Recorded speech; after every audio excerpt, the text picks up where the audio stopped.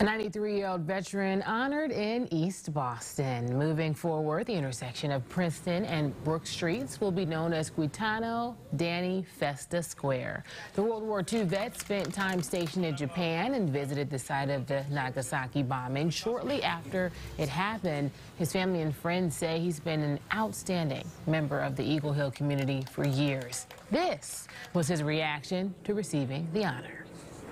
Just flabbergasted that this all took place, and all these people that showed up, my family, and that's all I can say.